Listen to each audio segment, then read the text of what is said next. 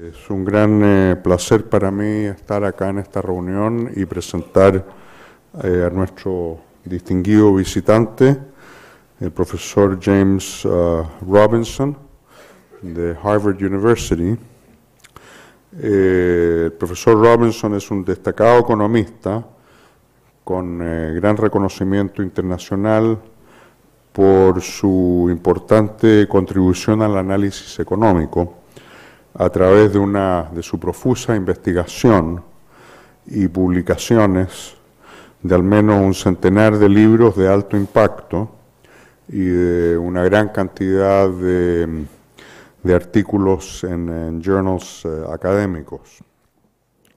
Sus principales intereses de investigación se centran en el desarrollo económico y la política comparada en un enfoque de largo plazo, con una concentración particular en América Latina y el África subsahariana.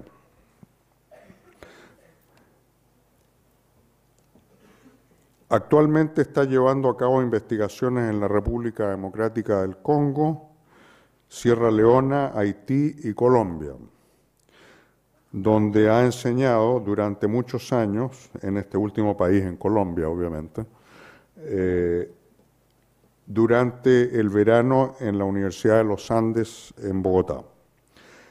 El profesor Robinson es David Florence Professor of Government de la Universidad de Harvard y profesor asociado del Instituto de Ciencias Sociales Cuantitativas y del Centro Weatherhead para Asuntos Internacionales de la misma universidad. Estudió economía en la London School of Economics, la Universidad de Warwick y la Universidad de Yale. Anteriormente enseñó en el Departamento de Economía de la Universidad de Melbourne, la Universidad del Sur de California, y antes de trasladarse a Harvard fue profesor en el Departamento de Economía y Ciencias Políticas en la Universidad de California en Berkeley. Para nuestra facultad es un verdadero honor tener a un profesor de tanto prestigio y renombre internacional aquí con nosotros hoy día. Agradecemos su buena predisposición para acompañarnos e ilustrarnos con su conferencia. La exposición que nos hará hoy se sustenta en la teoría expuesta en uno de sus libros más recientes y más reconocidos, escrito junto al destacado economista de MIT, Daron Acemoglu, Why Nations Fail, y que dio cuenta del origen del poder, la pobreza y la riqueza, y trata de explicar por qué algunos países son pobres mientras que otros han logrado desarrollarse satisfactoriamente. En este contexto, el profesor Robinson hará un análisis de la realidad chilena y de cómo ha sido y qué ha significado nuestro progreso económico. Professor Robinson, we are honored to have you here with us today, and we are very thankful for taking this time to talk to you. Please come to the podium to give us your lecture.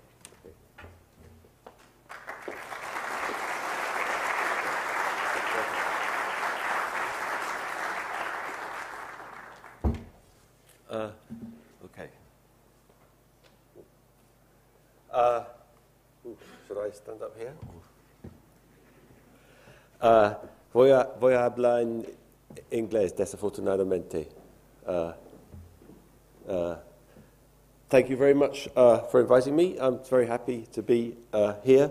And what I'm going to do is I'm going to talk a little bit about my book with Daron Acemoglu. It's called Why Nations Fail. ¿Por qué fracasan los países? The Spanish said that they couldn't translate nations into naciones because if you publish a book with that title in Spain, everyone thinks it's about the Basque country. So they couldn't use naciones anyway. So what I'm going to do is I'm going to talk a little bit about the book, the general thesis in my book, and then I'm going to try to apply it to Chile. So I was given the task of talking about Chile, even though I'm very sort of unqualified to do so. So I'm just going to try to talk about some hypotheses about the Chilean development path and how that fits into the theory in our book. So let me just start talking about the book and the general theory. So the theory that we have in the book is very simple, and rather than motivate it by talking about some sort of concepts or terminology, what I usually do is start with a story. And since we're in Chile, or since we're in Latin America, the story is about the economic and political history of the Americas. So perhaps it's particularly appropriate to motivate the theory. So I'll talk for 10 minutes about the economic and political history of the Americas, and then I'll abstract from that discussion the kind of key concepts of the book, and then I'll try to talk about how Chile fits or doesn't fit into the general sort of picture of historical development in Latin America. So the book is really about, it's called Why Nations Fail, but it's just really trying to propose a way of thinking about what drives comparative economic development, both in the world today and historically. So we're interested in trying to explain the differences between poor and rich countries today, but we're also very interested in the book in kind of the historical processes that created inequality in the modern world. So the book is sort of very historical in its focus also. And so let me start with a historical story about political and economic development in the Americas and use that as a way to motivate everything. And I think, you know, the history of the Americas has been very important in the last 10 or 15 years in economics, in economic history, economic development, because it generates a lot of puzzles, and so it's got a lot of people focusing on these topics that I'm going to talk about, a lot of academics. So why talk about the Americas? Well, I think the Americas are very interesting because if you go back historically, at the time of the conquest of the Americas, of course, it would be very difficult, I think, to predict how the Americas would look today. If you thought about the Americas at the time of the conquest, when Columbus came to the Americas, you asked yourself, looking forward, what would we predict which parts of the Americas would be economically successful, which parts would be unsuccessful?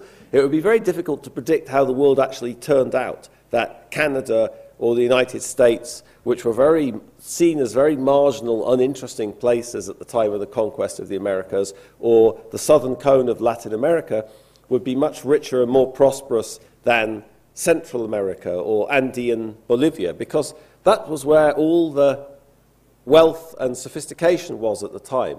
That the Mexicas, or the empire of the Incas, was much more advanced technologically, politically, in terms of organization. The Incas had public goods, they built roads, they recorded huge amounts of information on quipus, on knotted strings, even though they didn't have writing. They were much more advanced technologically than people in the southern cone of Latin America or North America or Canada. So in fact, the pattern of prosperity and technological development that you see today is an enormous reversal of what happened at the time of the conquest. And I think the most plausible candidate, which is the argument I'm going to develop for thinking about what created this reversal, is the different way that colonial societies got organized. So let me talk a little bit about different ways in which colonial societies got organized. This is going far back into history, but what we try to do in the first chapter is make this argument, but then show how that had this enormous enduring impact on the different development paths in the Americas, and I'm going to give you some flavor of the argument about how that past persisted and into the modern world. So what was it about these differential organization of colonial societies that was critical for explaining the subsequent development of the Americas, and which explains why North America, or even the southern cone of Latin America, became much more prosperous than Central America or Andean South America? Well, I'm going to motivate that with a story too. One of my favorite stories about the conquest of the Americas is the conquest of, the founding of Buenos Aires. So when Buenos Aires was first founded in the 1530s by Spaniards, they came and they called the estuary the Rio de la Plata because they found silver. And they thought, oh, silver, this is interesting. Let's found a city here. But it turned out that the silver came from far to the west from the Inca Empire. There was actually no silver in what's now the Pampa or Buenos Aires. And the local indigenous people, the Caruas the Charrúas and the Carandi, were very backward technologically, organizationally. There were very few of them. They weren't organized into sort of states or kind of centralized political structures, and they didn't want to have anything much to do with the Spanish, to trade with them. And the Spanish were, there was very nothing on which to base an economy. So they sent out expeditions looking for silver, looking for other peoples, and they discovered up the Paraná River the Guarani in what's now Paraguay.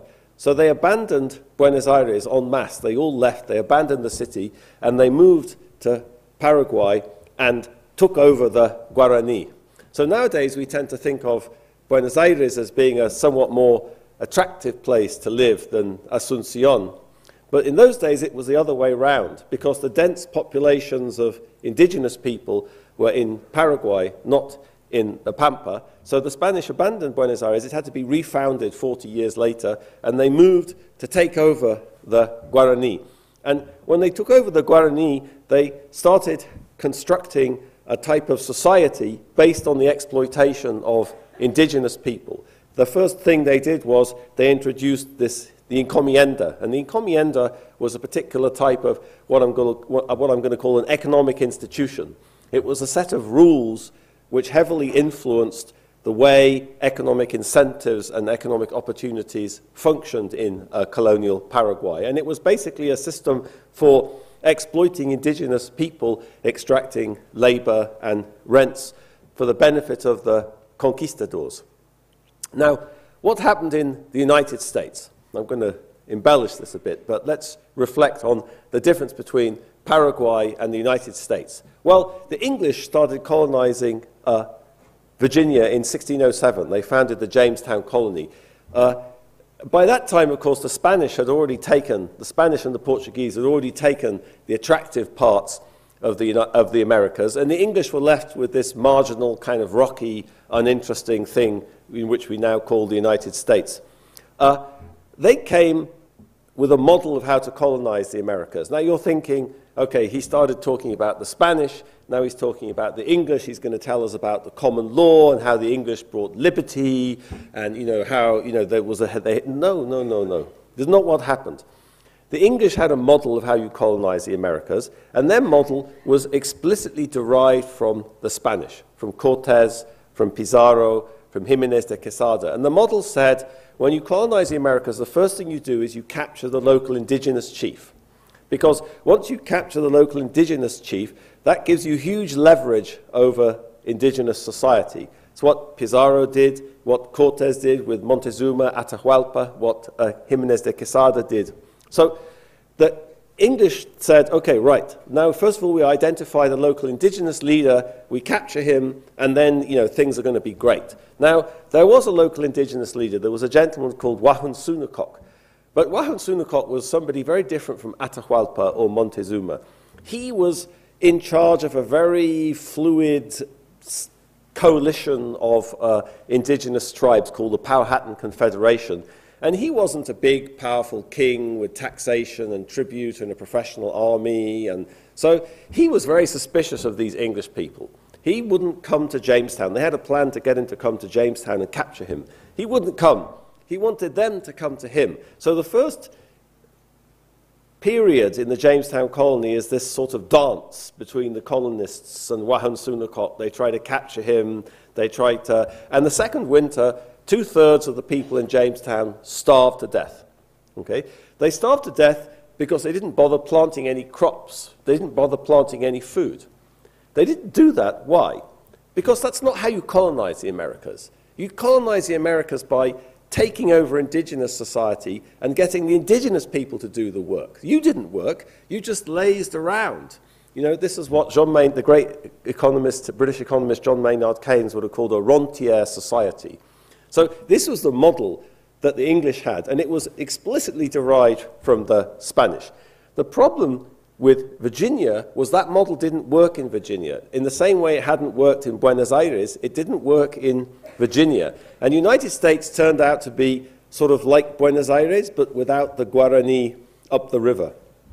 So the Virginia Company also, they weren't there to spread British culture or civilization. Or, no. They were there to make money. It was a profit-making business, the Virginia Company. So this business of starving to death and trying to exploit the indigenous people, after a couple of years, they realized, you know, this really isn't working, this plan. We need a new plan.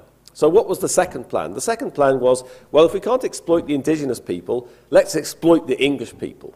Okay? So they sent out a new governor, and they passed some laws. I'm going to skip over most of these slides, but here's the laws.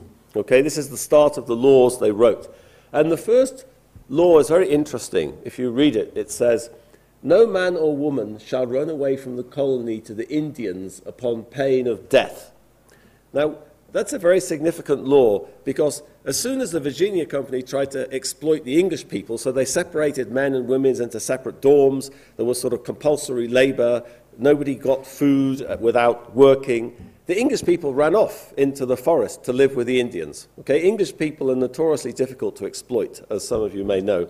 So they ran off into the forest, and, you know, so it turned out to be very hard to exploit the English people. One of the other reasons was when the Virginia Company decided, well, we can't make a functional society here by exploiting the indigenous people. We're going to have to get more English people to come. And it was difficult to get more English people to come if you were already exploiting the ones there.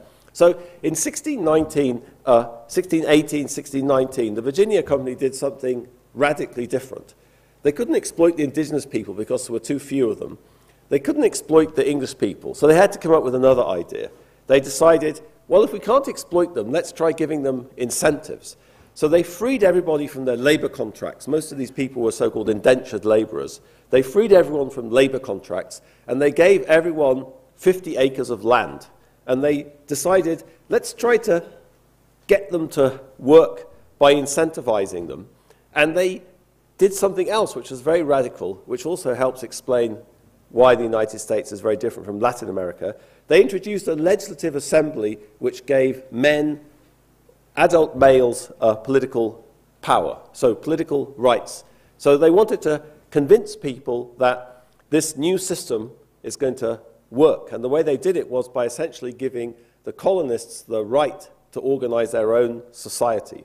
Okay? So if you ask me, you know, why is it that Latin America is so much more unequal, has a history which is much less democratic and is much poorer than North America, I'd say that has everything to do with how these early colonial societies got organized in different ways. Okay? Now you might say, gosh, but that's an awful long time ago, isn't it? He's talking about the 16th century and the 17th century. How can that possibly be relevant to today? Well, what we try to do in the book is to sort of then tell a story about how these initial conditions generate very different types of societies which reproduce themselves over time. And let me just give you two very quick examples of how that story might work. In the 19th century, the Americas all faced the same types of opportunities. Falling transportation costs, industrialization in Western Europe, expanding markets. Suddenly, all over the Americas, land, frontier land, which had previously been not valuable, suddenly became valuable. And most societies in the Americas had to decide how to allocate this frontier land, what to do with it. Now, in the United States is a very parochial place, as some of you probably know, where, you know, people think there's all this stuff about, oh, the United States, it's so unique, it's so different, you can't compare it to anything else. And one of the great stories about the uniqueness of the United States is the frontier, this great thing about the frontier. Jackson Turner, who was a Harvard historian, wrote a famous book about this, about how the frontier and the expansion west into the frontier had created this very different type of society, more upwardly mobile, more democratic.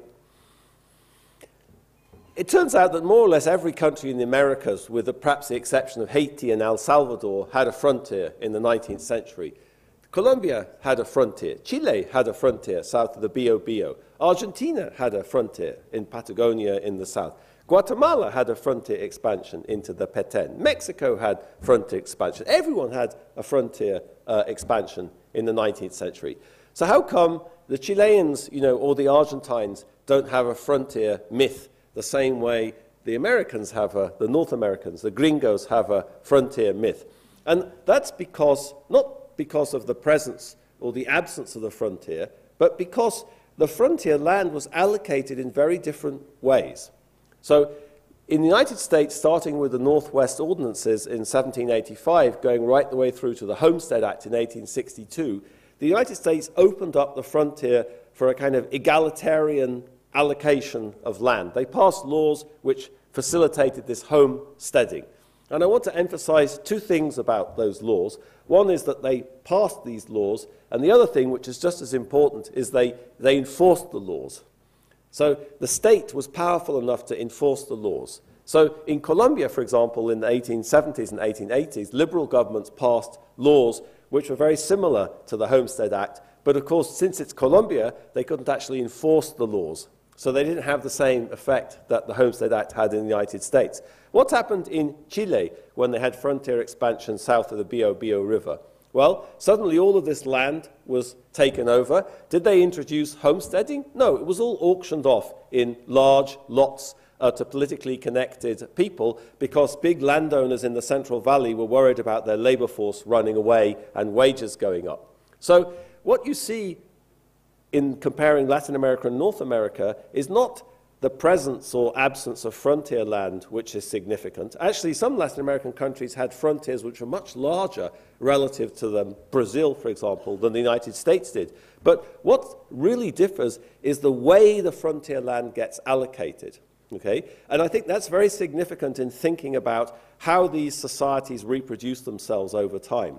So in North America, you got this Homestead Act. Why did you get this Homestead Act? Because political power was already relatively broadly distributed in the United States. You couldn't have an oligarchic frontier expansion in a society where political rights were so broadly spread as in the United States in that period. So you had a situation where political rights were quite broadly distributed, so people forced this egalitarian allocation of frontier land. That spread assets, it spread wealth evenly, and that tended to reproduce the political circumstances that gave rise to it. Whereas in 19th century, most 19th century Latin American countries, you had narrow distribution of power, a kind of oligarchic political system created an oligarchic frontier expansion which generated a narrow distribution of wealth in the frontier that tended to reproduce the very different initial political conditions. So we use that example to sort of talk about how this unequal hierarchical society which emerged in colonial Latin America reproduced itself over time, and we go right the way up to the last part of the chapter. We ask, how did Bill Gates make his wealth compared to Carlos Slim? So two of the richest, it's debate. You never know who's richer than the other person because it depends on which stock market is going up or going down. But probably the two richest people in the world, Bill Gates and Carlos Slim. How did they make their money?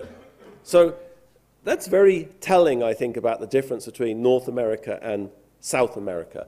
Bill Gates made his money by innovating. Okay? Of course, he wanted to be a monopolist. Everybody wants to be a monopolist. If you read Adam Smith's Wealth of Nations, the great, founder of modern market economics, he talks endlessly about how people want to be monopolists. Businessmen always want to be monopolists. Academics want to be monopolists too. We want to be intellectual monopolists.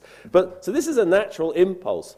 But what's really interesting is how Gates made his money through innovation. Carlos Slim, he's also a brilliant businessman, But at the end of the day, he made his money through connections, insider privatization, and creating monopolies. It's a very different way of making wealth, but it's deeply ingrained in the way things work in Latin America. The Spanish colonial system, of course, was based on an enormous number of monopolies in all sorts of production, tobacco, gunpowder, playing cards, trade monopolies, trade restrictions, and so it's very telling, that example, I think, about the nature of the economy and the way the economy works in North America, and also where the incentives and opportunities are. Okay, so let me try to abstract from this discussion some of the building blocks of the theory, and now I'm going to start talking about Chile. So, because this is obviously very stylized, and we kind of try to pull out of this a dichotomy, if you like, a dichotomy between North America and South America, recognizing that there's lots of shades of gray, and I'll certainly talk about that. And in fact, in talking about Chile, we want to perhaps talk more about shades of gray, because I think what's interesting about the Chilean case is that Chile both is similar and different from a kind of canonical Latin American historical path. So what's the concepts we use? Well, we sort of say, well, Latin America, encomienda, forced labor, monopolies, all sorts of restrictions on opportunities and incentives. We call that a system of extractive economic institutions. What about North America? Well, we call that inclusive economic institutions. And where does this word inclusive come from? Let me give you a very specific example to motivate that, which comes from the work of the great economic historian Ken Sokolov. And what Ken Sokolov did was he spent many, many years studying patenting records in the United States. So economic growth is fundamentally about innovation. So since the work of Robert Solow in the 1950s, economists have understood that what drives long-run economic growth is innovation, what Solow called total factor productivity growth, new ideas, new ways of raising production. Think about the Industrial Revolution, what started in the 18th century, all this amazing prosperity of the modern world. That was all about innovation. It was about the mechanization of cotton spinning and cotton weaving. It was about new sources of power, the steam engine. It was about new systems of transportation, roads, canals, railways, new ways of organizing production, the factory system. Innovation. So what Sokolov did was he studied innovators in 19th century US, and he did this through patenting. So when you had an idea, innovation, you can take out a patent to protect your intellectual property rights. So he studied the social background of people who took out patents in the United States in the 19th century. And what you see from that is something incredibly interesting. The same is true about the British Industrial Revolution in the 18th century. But what Sokolov showed is that people who filed patents came from kind of all over the social spectrum, elites, non-elites, poor people, rich people, farmers, artisans, professional people, that ideas, talents, skills, creativity, energy are very broadly distributed in society. So if you want to have a prosperous society, you need a set of economic institutions, rules that allows a society to harness all that talent, all that energy, that incentivizes all those people and gives people opportunities. That was the opposite in Spanish South America, or in many other countries in the world we discuss in the book, which have extractive institutions that place impediments and block incentives and opportunities. Okay? Most indigenous people who were, trapped into these systems of coerced labor, slavery, whatever, they didn't have any incentives or opportunities. Of course, talking about slavery makes you think, yeah, hold on, the US South had slavery, didn't it? So how does that make the United States so inclusive? Well, the US South was not inclusive, but the US South was poorer than the North. It had no manufacturing industry. It was far less urbanized. It had far less infrastructure. And in fact, talking about patenting data, it was actually much less innovative even in economic activities that it specialized in. But the thing to remember about the United States is that the political and economic structures of the United States developed before the slave economy in the South came. So they were fundamentally influenced by this early period, not in the South, in the slave economy, but in Virginia, Maryland, Pennsylvania, etc. Okay, so extractive and inclusive. So this word inclusive economic institutions comes from this idea of including everybody, that if you really want to have a prosperous society, what you need to have is a system of economic institutions, of rules that can incentivize the vast mass of people and give them opportunities, okay? But okay, that's the economics. I think this is all so obvious that it's hardly even worth discussing. But what's more interesting, and which is perhaps more at the heart of the book, and which is going to be kind of crucial in talking about Chile, I think, is the politics. So why is it that some societies have extractive economic institutions and other societies have inclusive economic institutions? Is that because some economist from Harvard came and said, you should really organize the things like this, then things will really get moving? This is about politics, okay?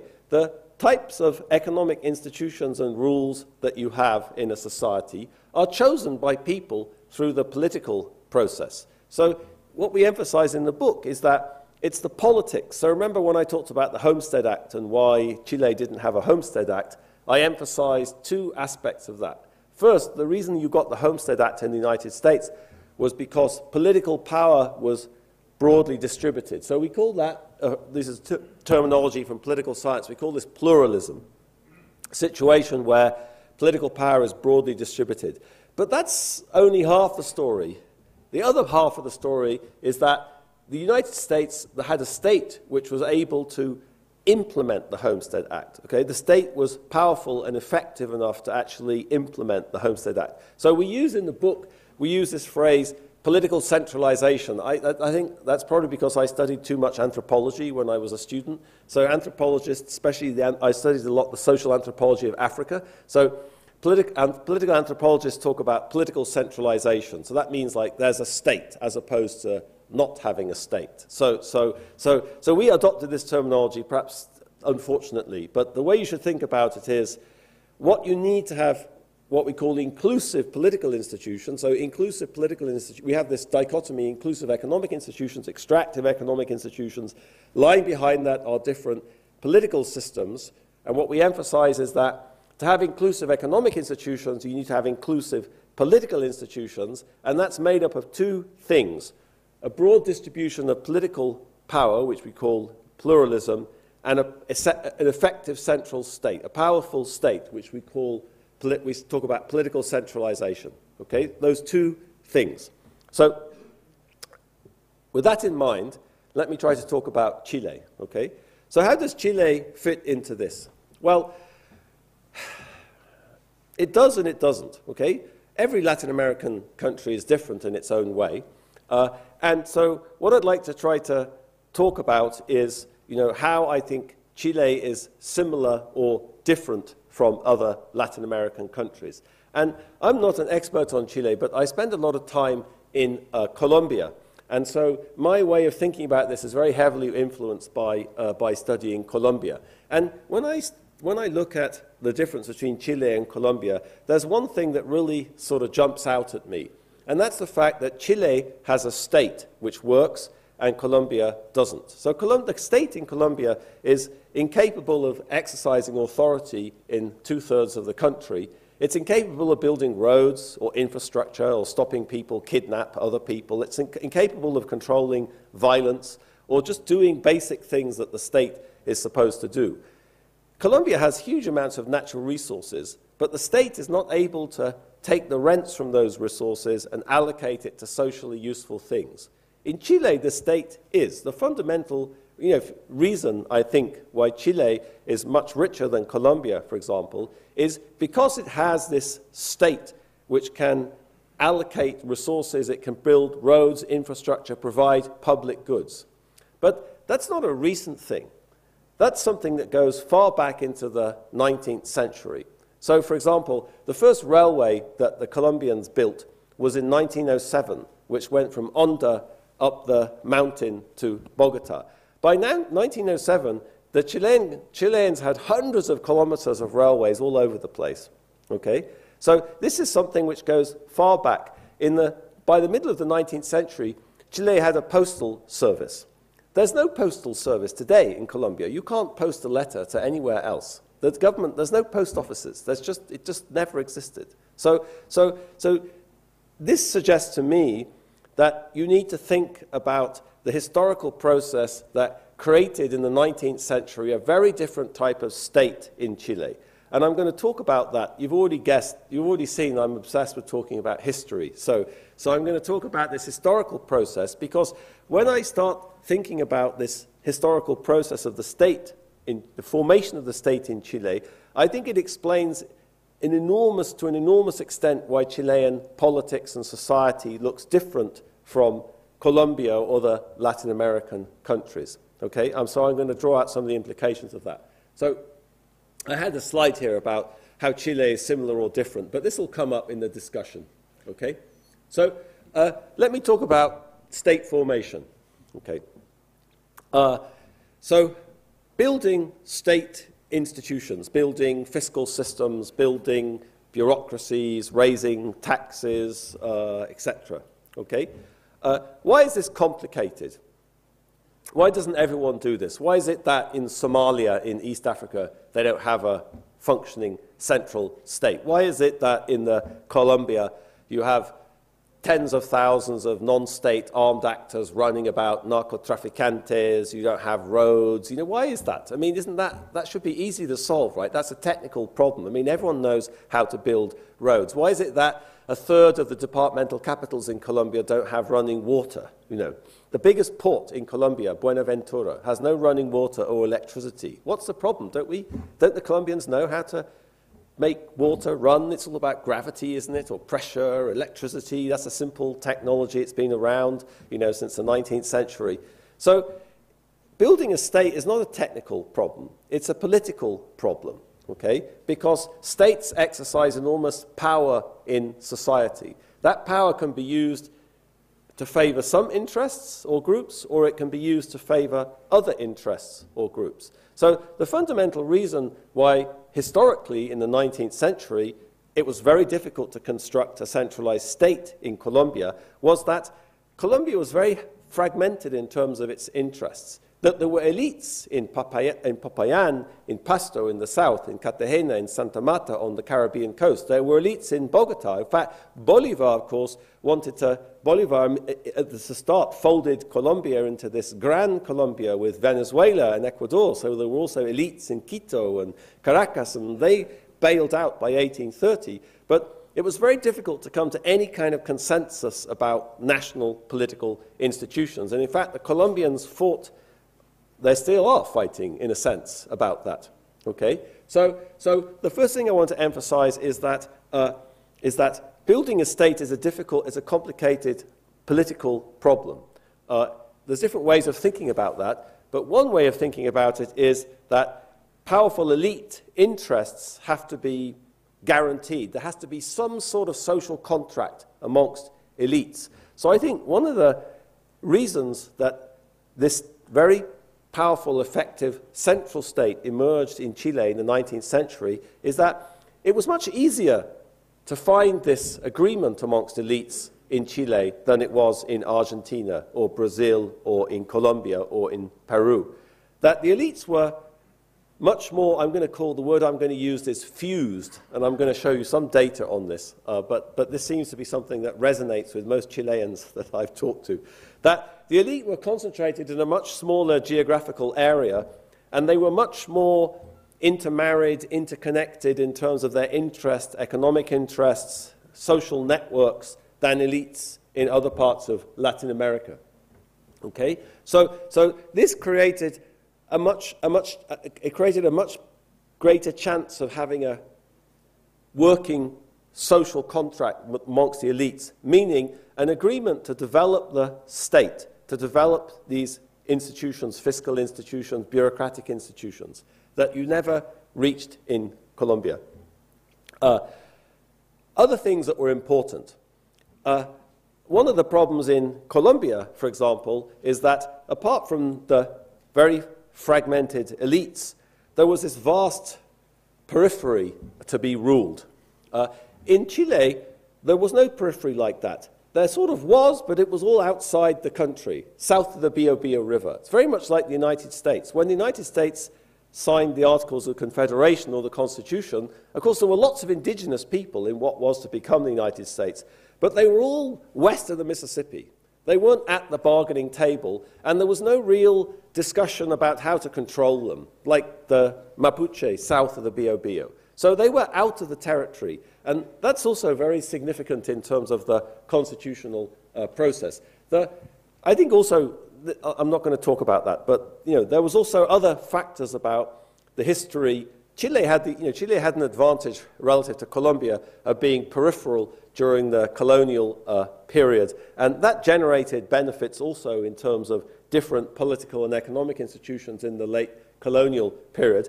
But I want to say that I think what's very crucial is how these early factors, particularly this elite homogeneity, this what I'm going to call the fused elite, created the possibility of this state. But I think it created a particular type of state, and that's what I'm going to emphasize, because I think the type of state, I've talked about this already, the type of state was very critical. So I'm going to jump this and talk about what I call the catch-22 state. So there's a lot of academics here. So academics all know that there's two ways to be very successful in academia. One way is to take other people's ideas and pretend you had them yourself. And the other way is to come up with a piece of new terminology that no one's had before and persuade everybody else that they should start using it. So I've been trying that with sort of extractive and inclusive, and that's working sort of a little bit, but I thought I'd go with a new, let's try something else here. And this is the concept of the catch-22 state. So what's the catch-22 state? So catch-22, this comes from Joseph Heller's great novel about the Second World War, Catch-22, about these American bomber pilots in Italy, so flying missions against the Germans. So this was terrible. It was traumatic. Nobody wanted to do it. Everyone was trying to get out of flying missions. People were getting killed, and, So there was one surefire way to get out of flying bomber missions, and that was to be certified as insane. But that was the catch-22, because anyone who wanted to get out of flying missions, that was a rational thing. So if you wanted to get out of flying missions, you couldn't be insane. You must be rational. But the only way to get out of them was to be insane. So this was the catch-22. So what's the catch-22 here is exactly the circumstances that allowed for this precocious state formation under Portales and in the 19th century simultaneously blocked the other part of what it takes to be an inclusive society. Because the elite, I'm going to call the fused elite, or this elite homogeneity or elite agreement, that allowed the construction of the state, but it blocked pluralism. So it blocked this other dimension that you need. So remember when I talked about what you need to be economically successful, you need to have this inclusive economic institutions, and lying behind that are these inclusive political institutions that had two dimensions. It had this state formation, political centralization, and then it had this broad distribution of political power in society. But the very circumstances that allowed for state formation made it very difficult to achieve this other dimension of inclusive political institutions.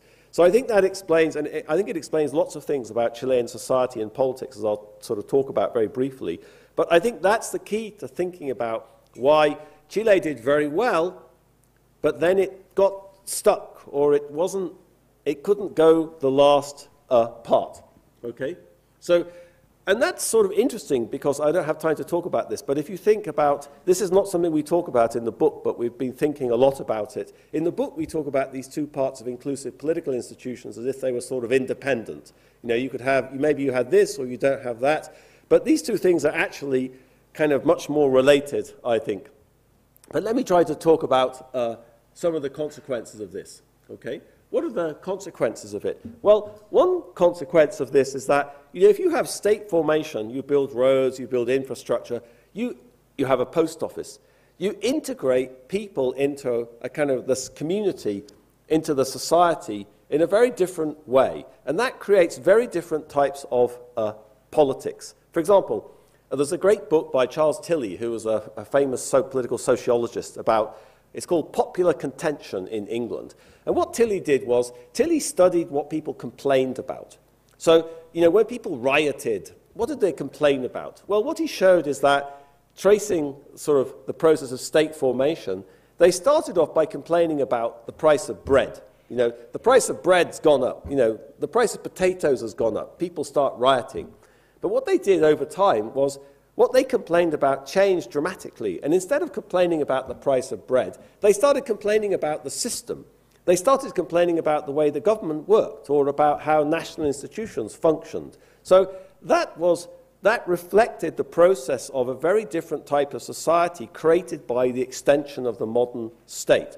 If you go to Colombia today, you know, there's all this rioting and paros going on.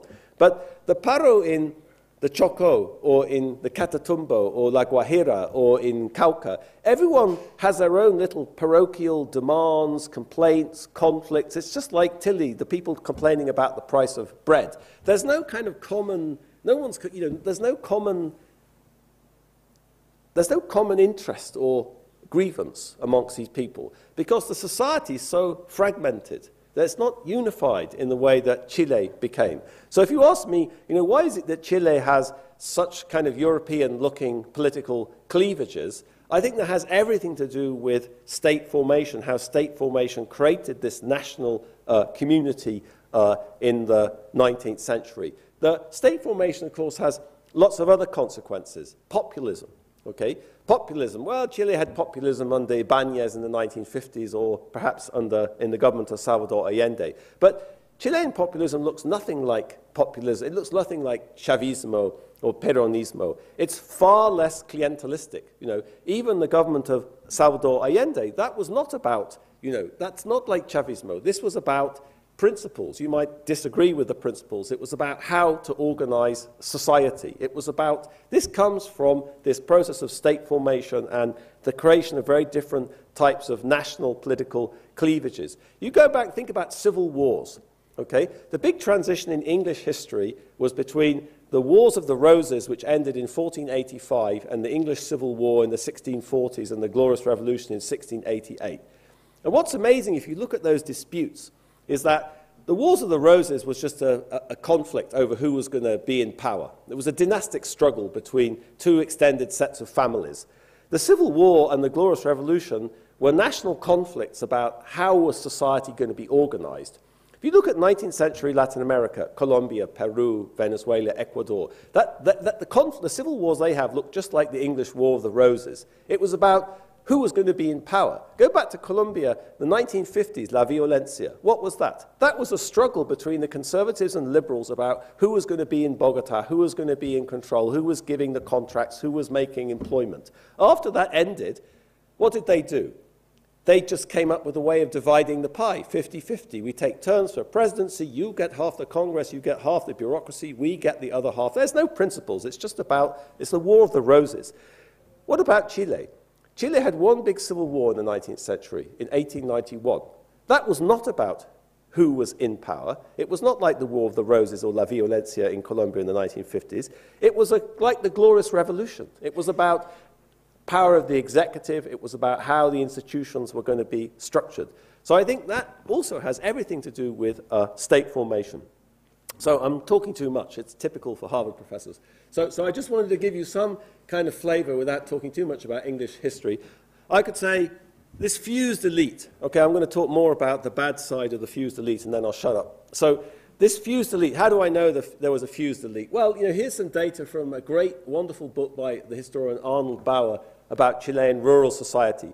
So Bauer made these calculations about the proportion of politicians that were large landowners starting in 1854 and going right up to 1918. So this is national legislators. And the bottom line is the thing to kind of focus on here. So what Bauer found, what he argues in his book, is that about 50% of national politicians in Chile were big landowners. Okay? That's very different from 19th century Colombia. 19th century Colombia, politicians were lawyers, or people who were basically became upwardly mobile because they were successful generals in civil wars.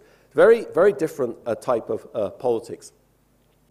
There's also a book a wonderful book by two sociologists, Racklin and Zeitlin, called Landlords and Capitalists, which makes a sort of similar point for the 1960s, although it's also very keen on trying to show that, you know, if you talked about a stylized view of English history, you could make this distinction, you know, between landlords and capitalists. And when capitalists and modern industry, mercantile activities emerged, this was a kind of separate set of people from landowners. What Zeitlin and Racklin tried to show was that this was a very kind of fused elite, in the sense that there was an elite class of people who owned land, they were in business, and they were also in politics. Okay, so I won't go into that. All right. So my view of the Chilean development path is that, you know, Chile did very well because it had this precocious state formation in the 19th century. That explains all sorts of things about why Chile is different. It's very different from Argentina, Colombia, most other places in Latin America, Mexico included. You know, you never have any of this caudillismo in Chile. You don't have people like Porfirio Diaz or Rosas or nothing. You know, because why? Because the elite came up with this way of organizing the state, of controlling power, and it worked very successfully in many ways, you know, more effective military, in many dimensions, okay? But this oligarchic power created huge non-inclusive elements in the society, okay? And I would ask, you know, if you wanted to explain long-run comparative economic development in Chile, you have to try to understand how those non-inclusive aspects have inhibited the diversification of the economy, have inhibited Chile truly becoming a very successful society, okay? Let me talk a little bit about the transition, and then I'll talk about non-inclusive institutions in Chile today, and then I'll stop. What do I mean by the transition? Well, here's a figure, okay? Here's GDP per capita in Chile relative to the United States since independence, okay? And what I mean by the transition is this thing here, okay? So, I mean, I could talk about this whole thing, but I haven't got time. So let me just talk about this transition here, because this figure shows kind of dramatically this change in the development path in Chile since the mid-1980s. And I guess if you were proposing to talk about why Chile does or does not do well economically, you'd want to propose an explanation which could account for this change in the development path. So according to this view of Chilean development, what could it possibly explain this transition here? And my argument is this explains it. Now, you thought I was being simplistic. You ain't seen nothing yet. So what is this figure? Well, it's some data from a paper that I wrote. And the paper is about the electoral reforms that Carlos Ibáñez introduced in 1958 in Chile. What did Carlos Ibáñez do? He introduced an effective secret ballot in elections. This picture is before Ibáñez's reforms, and this is after Ibáñez's reforms. On the horizontal axis is the proportion of inquilinos. You can do this in different ways, but this is the proportion of inquilinos in the population from the 1955 agricultural census. The vertical axis is right-wing vote shares at the comuna level. So what this shows is that before Ibáñez's reforms, the more inquilinos you had in a commune, the more the right-wing parties got votes. But after these reforms, that relationship completely disappears. Okay? So what could explain, backing up, this transition in the mid-1980s? Well, what could explain it, in our theory, is if institutions became more inclusive in some dimension. Okay? And I think that's exactly what happened after Chile in 1958. How did that happen? Well, because the elites lost control of the political system, perhaps transitorily, after 1958. In the 1960s, suddenly there was a completely different politics in Chile. There was Frey, there was Allende, there was agrarian reform. If you look at the Chilean economic dynamism today, what is that? It's copper, and it's this dynamic rural economy which emerged in the 1970s, 1980s. To me, you know, what's the most obvious candidate for explaining where this dynamic rural economy came from? It came from the fact that the political transition after 58 led to this enormous shaking up of rural society.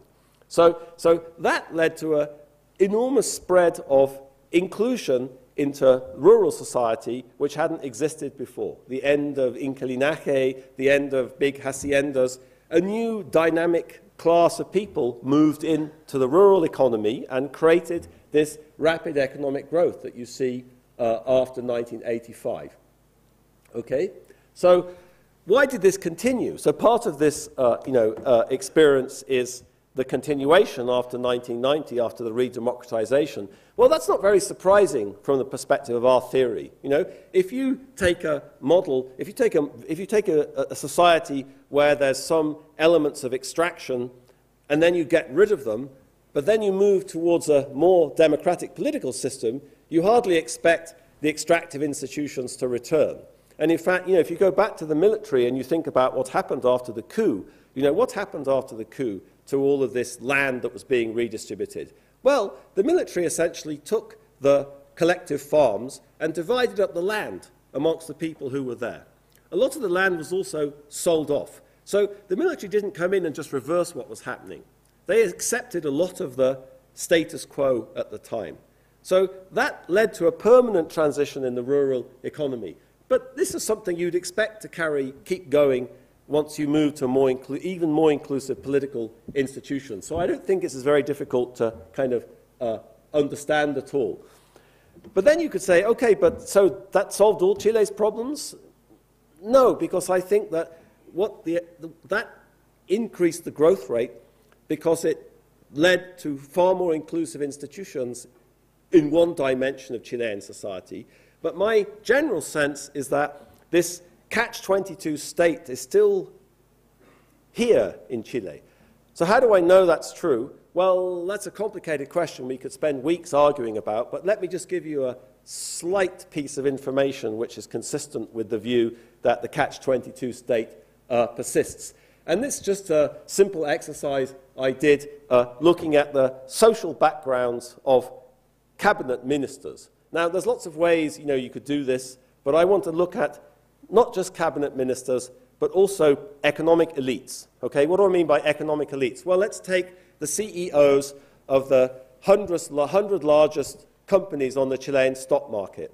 Now, it turns out that of those CEOs, 86% of them attended private schools, and of those 86%, half of them just went to 4 schools. There's lots of elements of non-inclusion here. I was reading how none of these schools actually admitted women until 10 years ago. And then one of them started admitting women, and now 2 recently have admitted women. So I haven't talked about, you know, that aspect of inclusion, but that turns out to be significant here. So these 4 schools basically provide half of these 86% went to just 4 schools. Now, it turns out that if you look at the cabinet without wanting to pick on President Piñera, you know, he's the president now, so who else do I pick on, you know? So without wanting to pick on him particularly, it turns out that 86% of his cabinet, I don't know, it's like the iron law of 86, 86% of his cabinet went to private schools, and of those 86, more than a half went to the same 4 schools, okay? Now, it turns out if you go back and you look at President Alessandri, so I didn't know who to compare this to, but I thought, well, President Alessandri, he was conservative. So let's go back to President Alessandri, 1958, his first cabinet. 81% of ministers attended private schools, so slightly less, interestingly enough. And of those, a half came from 3 schools. Well, the same 3 schools, except the Tabancura, I guess, which was the Opus Dei school, didn't exist in 1958. And in the meantime, Liceo Alemán turned into sort of Verbo Divino, if I understand the story correctly.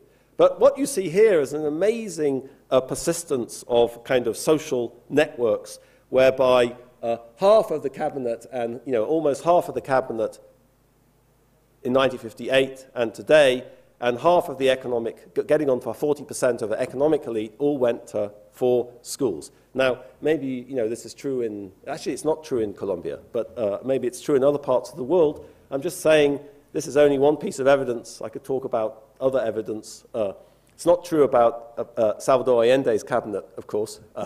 But there's some evidence here that there's very strong social elite networks connecting economic elites, political elites, and I think that's very consistent with the story of the catch-22 state.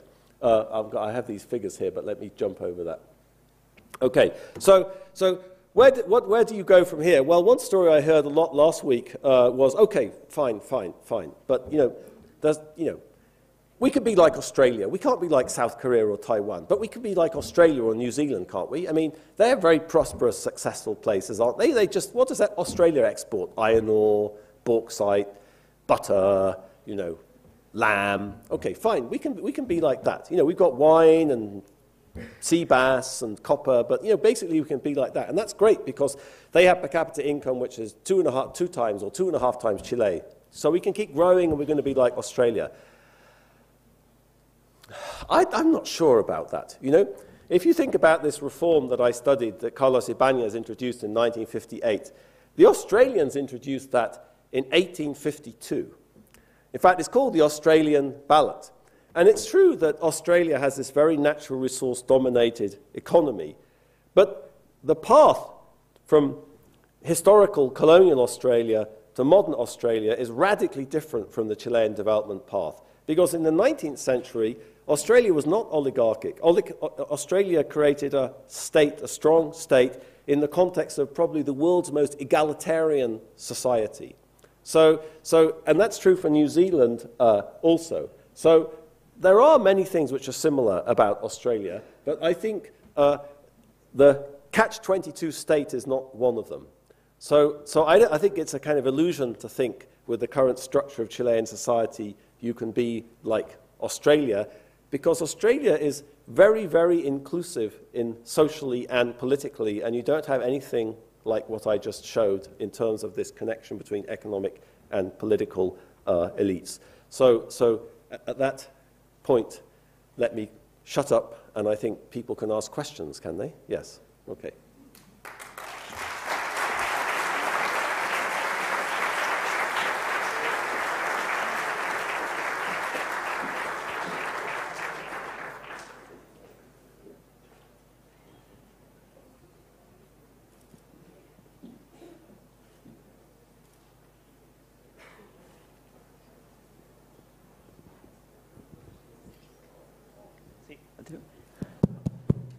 ¿Aló? Tenemos algunos minutos para preguntas, comentarios que sean cortos. Así que ofrezco la palabra al profesor Robinson. Vamos a juntar algunas preguntas y después le pasamos la palabra al profesor Robinson. Sí. Hola, buenos días. ¿Por qué no te identifica, por favor? Yes. I can also talk in English. That's not a problem. My name is Vicente Olavarria. I'm a freshman in this university. I've read your book. I found it fascinating. And I'm also reading Jared Diamond's Guns, Germs, and Steel for a class in this university. I have got a question for you, and I wrote it down. What is your opinion on cultural materialism in general? And would you refuse Professor Diamond's alternative explanation on the origins of global inequality? Yeah, I mean, we talk about this. I think Professor Diamond, he's a very good friend of mine, actually. We edited a book together called Natural Experiments in History. And I think his book is absolutely wonderful, but I think it's totally wrong as an explanation, at least of inequality in the modern world. This idea that somehow the prosperity of countries is determined by the historical circumstances of the transition to agriculture and the Neolithic revolution. So his theory is about how the world was very unequally endowed with animal and crop species that could be domesticated. And so economically successful parts of the world are the parts of the world which had a lot of plant and animal species that could be domesticated. So they made the transition to agriculture early, and that transition was very productive. So population density became high, and when population density was high, you had states and technological innovation. And, you know, that sounds great, you know, but it predicts that Iraq should be the richest country in the world, or Jordan, or Syria. And in fact, you know, even if you just thought about Europe, and you asked, you know, where did the Neolithic Revolution start first? And where is richest? It actually works completely the wrong way round. You know, the Neolithic Revolution didn't happen in England, the British Isles, until about 4000 BC, probably 5,000 or 6,000 years after it happened in the Levant and the Fertile Crescent. In fact, it kind of spread across from... But British Isles, of course, in Western Europe, where the Neolithic Revolution came first, are actually much more prosperous, came later, are actually much more prosperous than where the Neolithic Revolution started. If you think within sub-Saharan Africa, for example, where was it the Neolithic Revolution started earlier? It was in Ethiopia, in East Africa, it was in the Sahel, in parts of West Africa. The Neolithic Revolution came much later to southern Africa. Which parts of Africa are rich and poor today? The parts in southern Africa where the Neolithic Revolution came much later are much richer today than Ethiopia or the Sahel, you know, Mali, Eritrea. So I, you know, just at some kind of basic factual level, it's obvious that it doesn't explain comparative prosperity in the modern world. What we could discuss more is that, you know, if we went back 500 years, is it a good theory then? It does much better 500 years ago. But since our focus is very much on, you know, we want a historical explanation, yes, but we'd like to be able to talk about, you know, why Colombia is poorer than the United States today. I think that way of thinking about things isn't going to help us. But it's still a wonderfully inspiring book. I mean, the way we try to talk about it in the book is to sort of say, you know, this is obviously not viable as a theory of inequality in the world today. 500 years ago, we could discuss. I still don't buy it, actually, but anyway. That's a longer conversation. Anybody else? ¿Hay otras preguntas?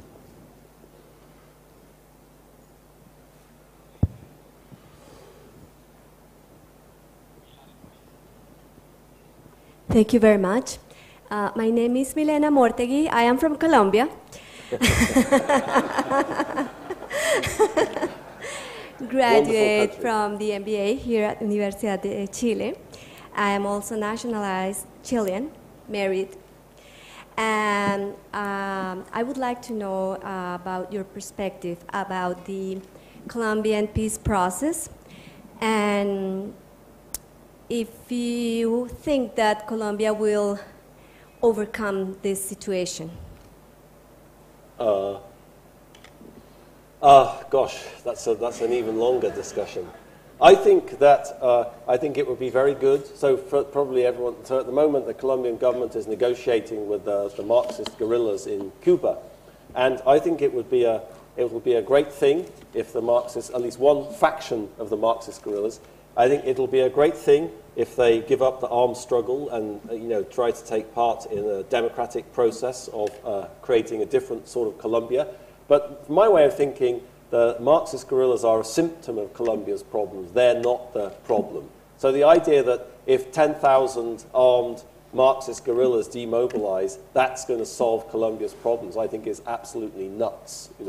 The problems come from the way the state works and the country is governed and the way the national state relates to local elites and just the whole architecture of the state is, in my view.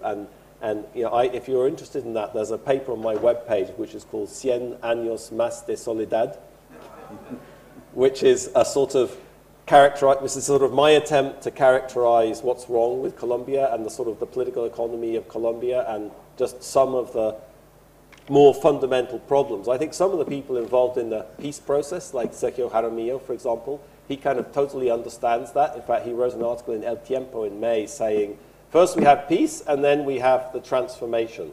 But I think it's completely obvious that there's no political constituency for such a transformation in Colombia. So I don't see very many prospects for change at all. So, but please, I'm happy to talk about that. But if you look at my article, it's very short. Hello, my name is Nicolas Lillo.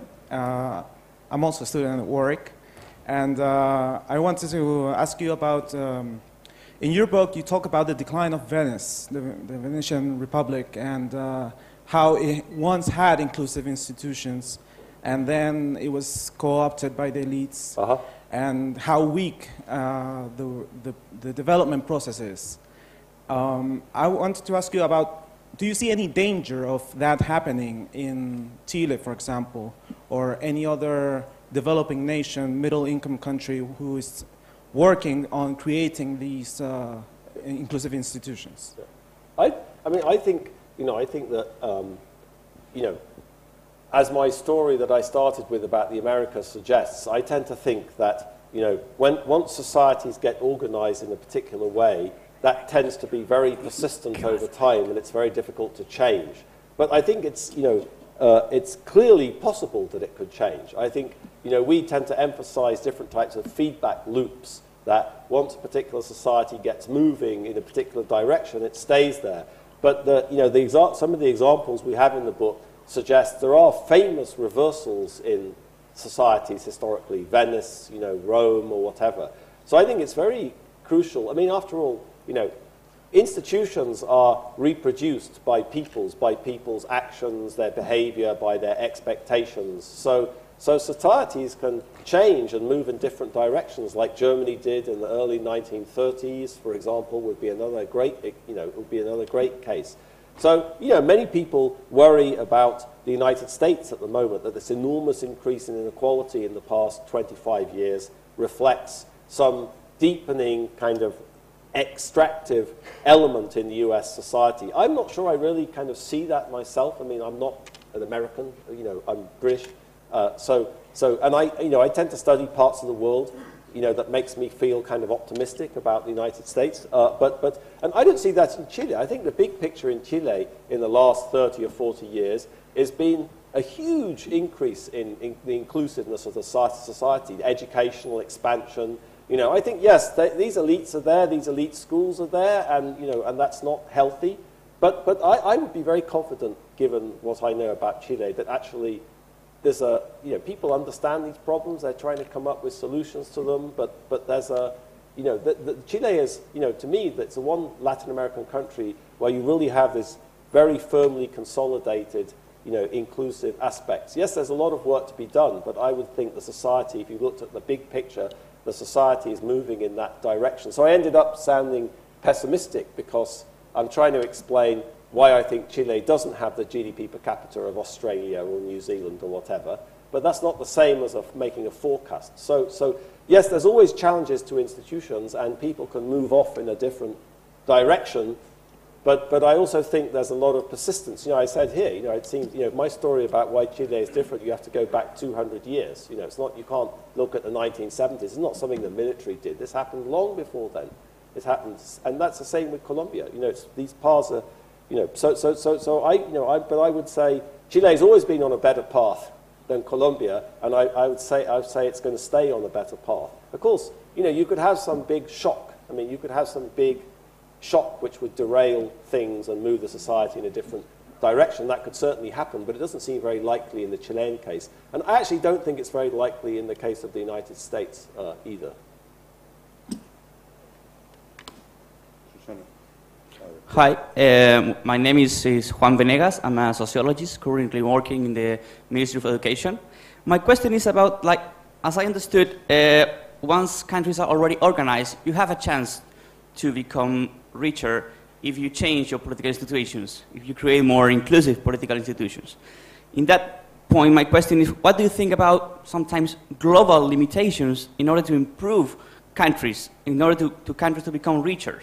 I'm thinking about dependency theory, or the things that many authors says that in order to have richer countries, you have to have poor countries to support them.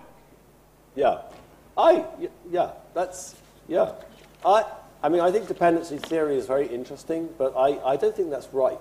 I don't think it's right that, I mean, I think it's certainly true that, if you think about the British Industrial Revolution, or economic growth in Britain in the early modern and modern period.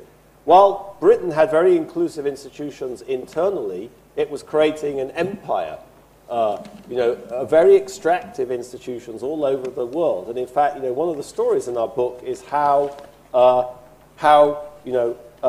a lot of the poverty and inequality you see in the world was created by European colonial powers. So that's sort of part of the story. And you could also say, there's a famous hypothesis due to the historian Eric Williams that the British Industrial Revolution was facilitated by the profits of the slave trade, which created capital accumulation. And I think that's an interesting idea, but I don't think quantitatively it works as an explanation for the British Industrial Revolution.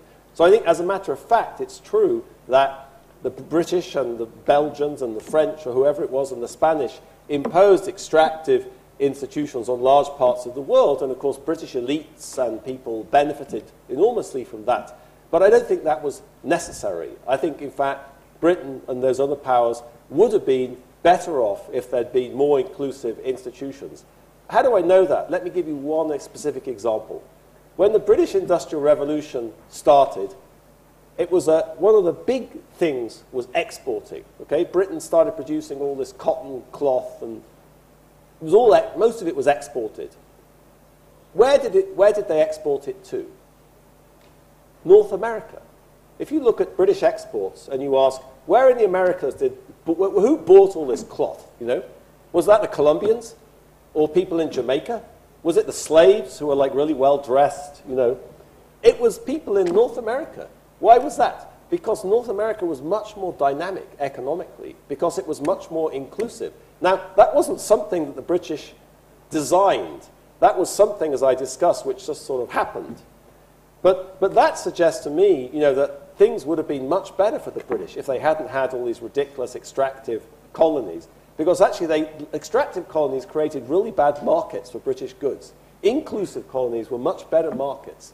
So I think that example suggests that actually there's no real necessity, even though, yeah, that happened, and things could have been much better for the British had more colonies been inclusive rather than extractive. Thank you for your presentation. Identify yourself. My name is Claudio Brava, an assistant professor here at the university.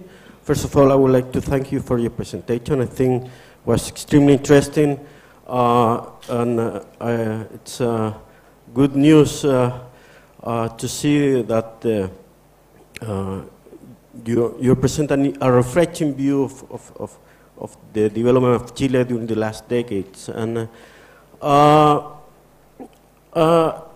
thinking in the future of the policies that should be implemented in the country, and taking your idea of a more inclusive society or more pluralistic democracy, what do you think should be the reforms that should be addressed in the future government in order to generate this inclusive society, these inclusive institutions?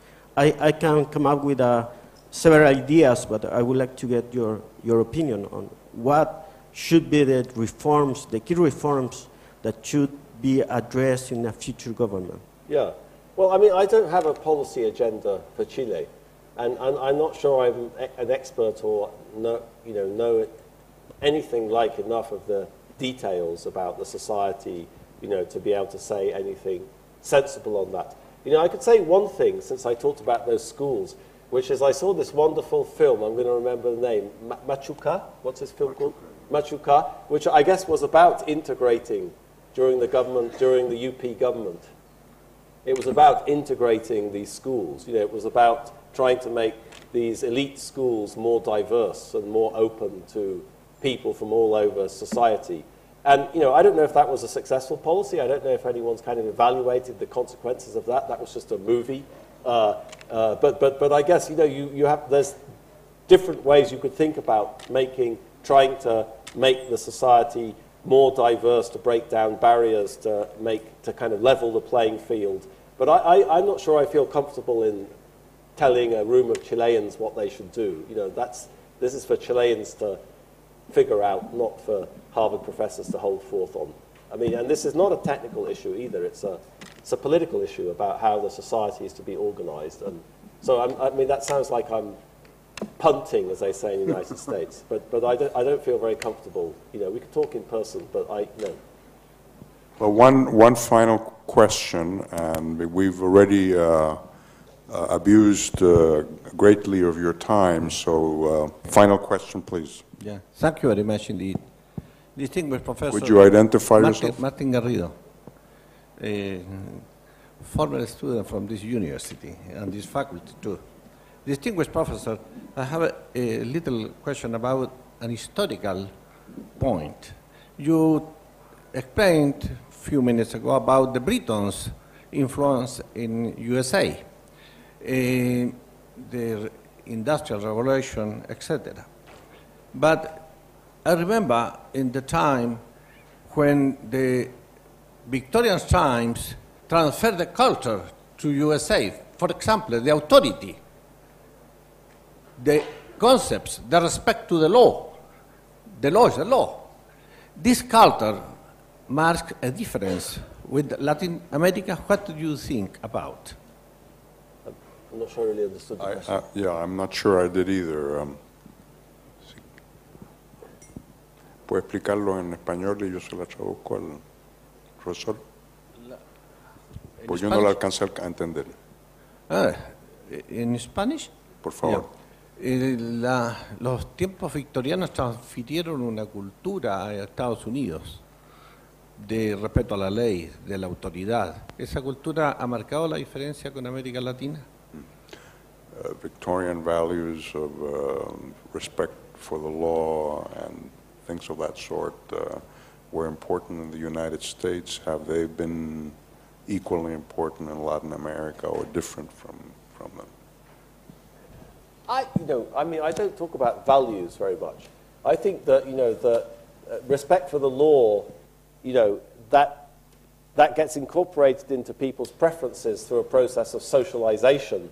But, I think that's really about state authority. If you go back to the colonial, the United States built this incredibly powerful state in the 19th century. They had, by the 1850, they had a national postal service. They built railways over this enormous continent, mountains, deserts, badlands. This was an effective state that did that. Yes, they had a Wild West, but they got the Wild West under control very fast. How?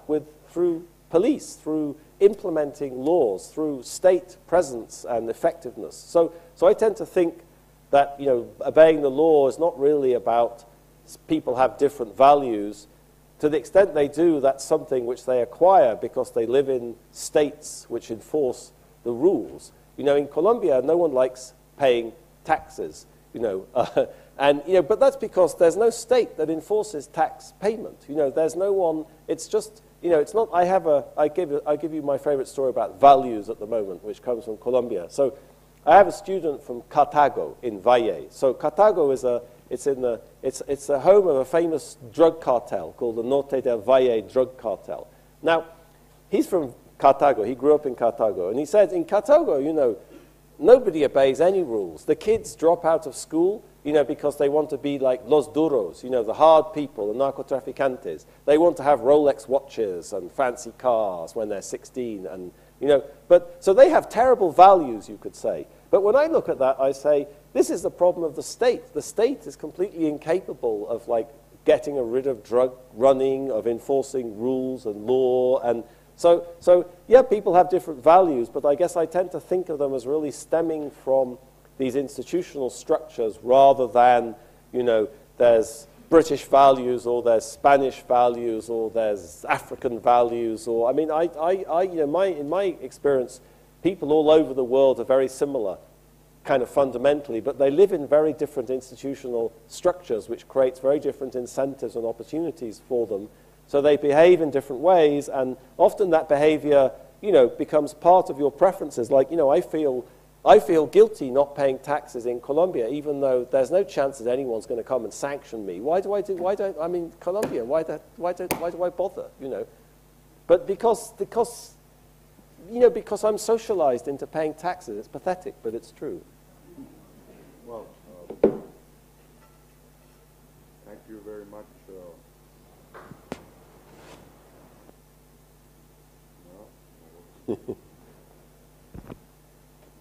I have a microphone. You have another one. Este funciona.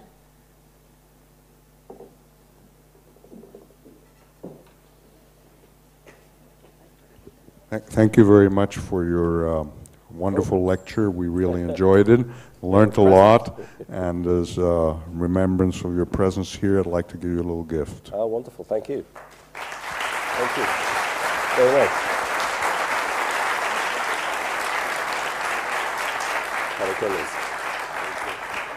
Thank you. Gracias a todos por venir y hasta pronto.